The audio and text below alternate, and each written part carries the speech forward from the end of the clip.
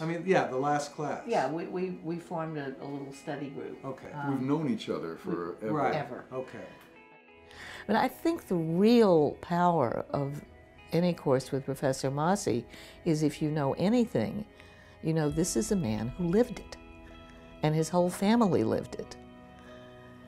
He didn't just study this from afar. That story about him getting out of Germany at 11:45 on the night before they closed the borders to Jews, whew, that was powerful.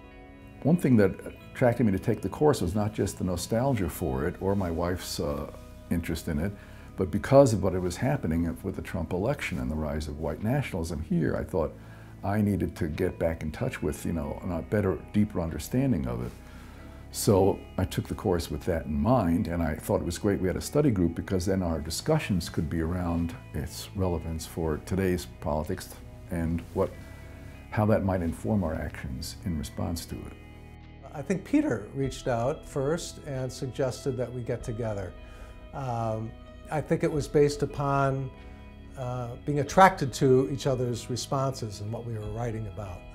And so through reading others, there was reflections and assignment responses that attracted, that you thought, wow.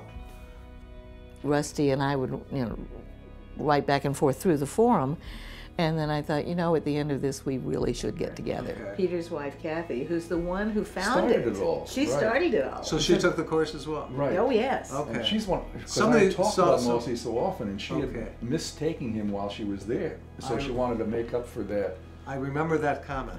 Right.